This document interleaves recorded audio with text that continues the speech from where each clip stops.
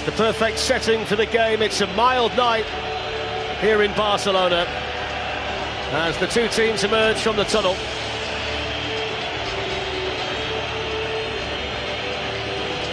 We all know about the Pep Guardiola legacy, but maybe the most notable achievement for him might well be the European Cup final win at Wembley in 1992.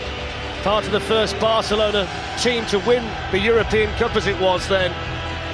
It's a big stage, it's a big game, it's a perfect night in Barcelona for the Champions League.